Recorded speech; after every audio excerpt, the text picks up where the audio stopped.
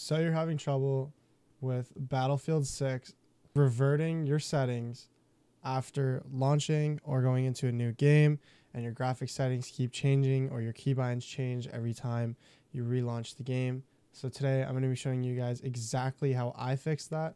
I'm also going to show a few other methods just so that you guys are going to have the best chance at fixing this issue.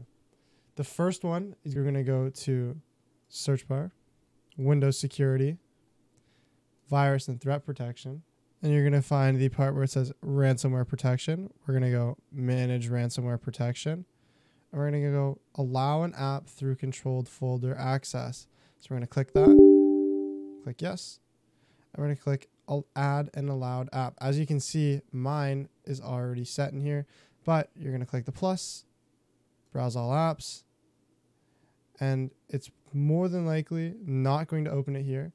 So you're going to have to go into your storage that's holding your game, and then you're going to go to where it is. So it's going to be Steam Library, Steam Apps, Common, Battlefield 6, and then you're going to select bf6.exe. So you're going to double click that, and it's going to add it.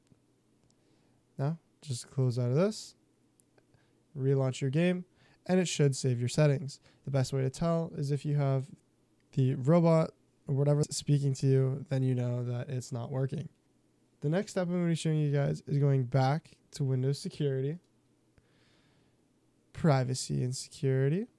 Then we're going to go to the App and Browser Control, and we're going to click the Exploit Protection Settings. Under Program Settings, you're going to Add Program to Customize, and we're going to choose the exact file path. So we're going to do the exact same thing. It might even bring you back to the same menu, but again, we're going to go to where we keep our game.